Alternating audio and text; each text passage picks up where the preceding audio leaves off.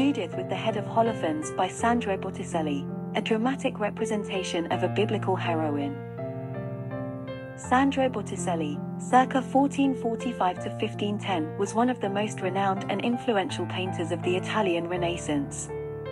He is best known for his mythological and religious paintings, such as The Birth of Venus and The Adoration of the Magi. His paintings are characterized by graceful figures, harmonious compositions, and exquisite details. One of his lesser-known but equally fascinating works is the painting of Judith with the Head of Holofernes, which was created between 1497 and 1500.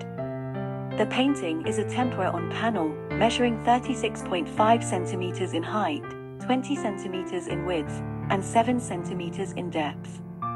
It is currently housed in the Rijksmuseum in Amsterdam.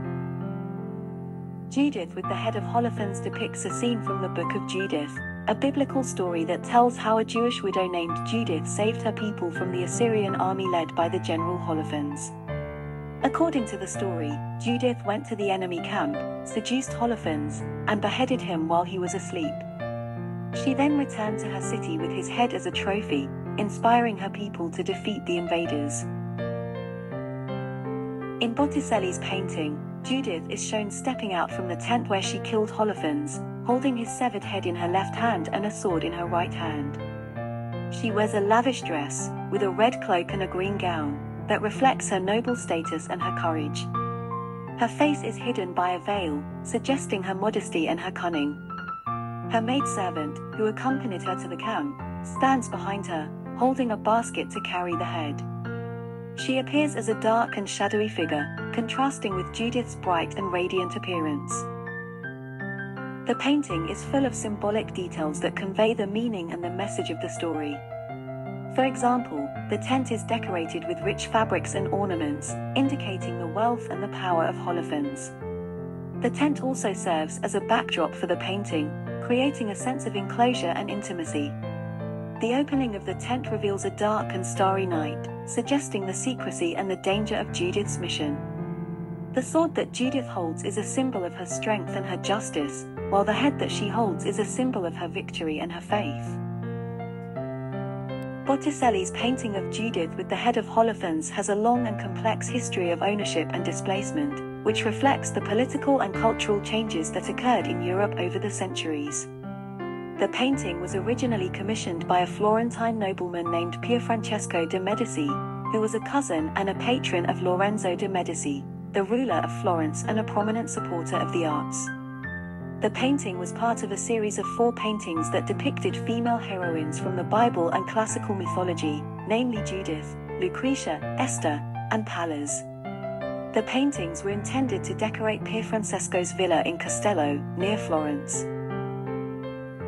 The paintings remained in the Medici family until the 18th century, when they were sold by the last heir of the branch, Anna Maria Luisa de' Medici, to the Elector Palatine of the Rhine, Johann Wilhelm. The paintings were then transferred to his residence in Düsseldorf, where they were admired by many visitors and scholars, who recognized their artistic value and significance. However, the paintings also faced some dangers and damages during their stay in Düsseldorf. In 1719, a fire broke out in the palace, destroying some of the paintings and damaging others. In 1794, during the French Revolutionary Wars, the paintings were looted by the French troops and taken to Paris, where they were exhibited in the Louvre. In 1815, after the Congress of Vienna, the paintings were returned to the Elector Palatine's successor, the King of Bavaria, who had them restored and displayed in his palace in Munich. In 1826, the paintings were sold by the King of Bavaria to the King of the Netherlands, William I, who had them installed in his palace in Brussels. In 1830, during the Belgian Revolution, the paintings were moved to The Hague, where they were stored in a warehouse. In 1883, the paintings were finally transferred to the Rijksmuseum in Amsterdam, where they have been on permanent display ever since. The painting of Judith with the Head of Holofernes is one of the highlights of the museum's collection and one of the most admired works of Botticelli.